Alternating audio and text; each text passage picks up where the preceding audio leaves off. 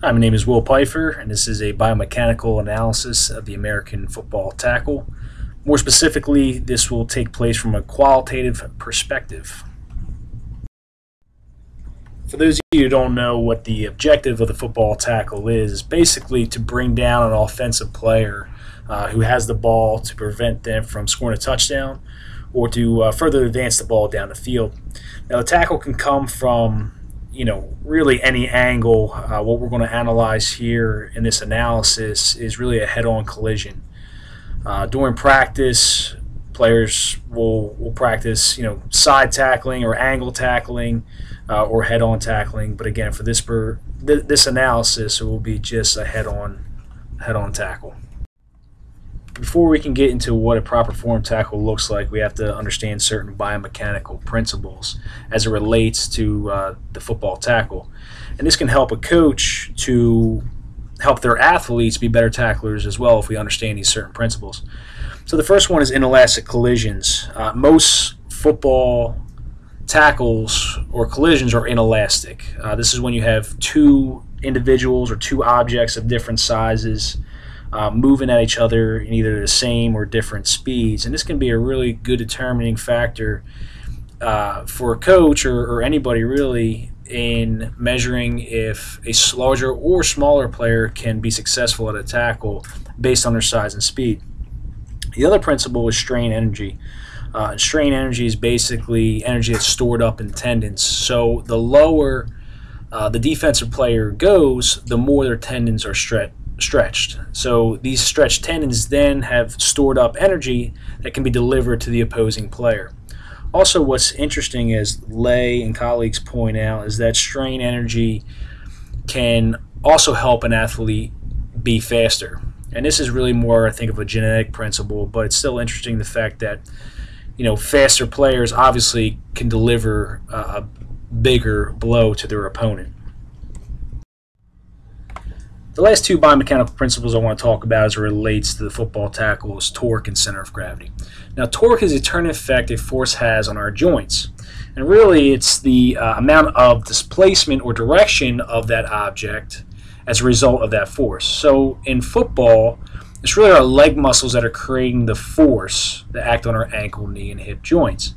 How this plays out in the tackle is to where if an athlete is too high, meaning that they have a greater degree of angle in their hip, knee, and ankle joints, they have to produce an extreme amount of force in order to produce the same amount of torque to be successful at the tackle.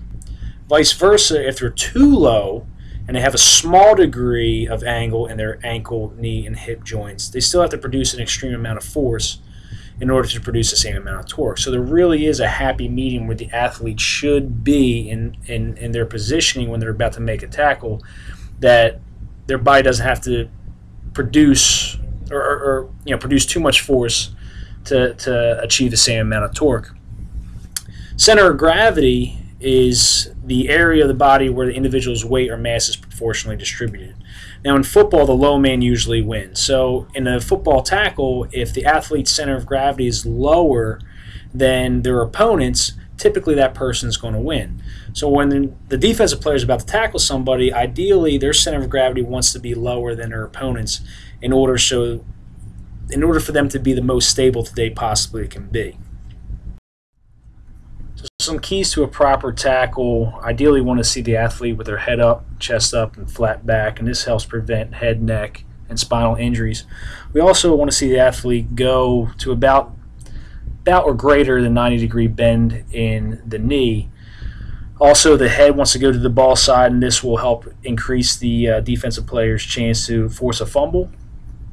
As the defensive player hits their opponent, we're teaching them to wrap high, and what this allows the athlete to do is to better help them explode and run through their opponent.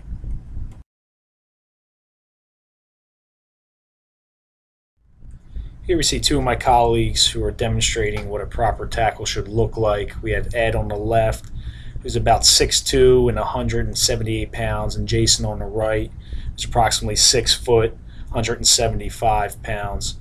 And as you can see here, he's has a head up, flat back, chest up, nice bend in his knees, explodes, wraps through his opponent, and drives his legs. Here we have a still shot of Jason, who's on the right, demonstrating a proper form tackle. If you'll notice, his head's up, his chest is up, and he has a nice flat back, which is ideally what we want to see. His head is also on the side of the ball. In the case of inelastic collisions, which is, as I mentioned before, most collisions in football are inelastic, we have Ed running towards Jason. Ed's about 178 pounds, Jason's about 175 pounds, so both athletes weigh the same. So if we're trying to determine who's going to be more successful, it's really going to come down to speed. So if Jason's running harder in the opposite direction that Ed's running, he should be successful if he demonstrates proper form. When it comes to strain energy, Jason has his legs bent, so if you'll notice, his left knee is bent, left hip's bent, left ankle's bent, and vice versa on the opposite leg. His tendons are stretched, which then are storing up energy in order to deliver an explosive blow. If he was too high, his tendons wouldn't be stretched that much, and therefore he wouldn't deliver an appropriate amount of force. Also, his legs are generating torque, and if you notice the yellow lines, his knee is about 90 degrees, a little bit greater than 90 degrees, which is good. His ankle, almost 90 degrees as well. So his body and his muscles are able to produce an appropriate amount of force, which then generates an appropriate amount of torque in order to be successful during this proper tackling technique. And lastly is center of gravity. If you notice the red dots, Jason's red dot is lower, which indicates where his center of gravity probably is. Ed's obviously a lot higher. So what Jason is able to do is maximize his stability by lowering his center of gravity. Ed is obviously way too high, which at the point of contact means Ed's probably going to get knocked off balance, and Jason should have a successful tackle.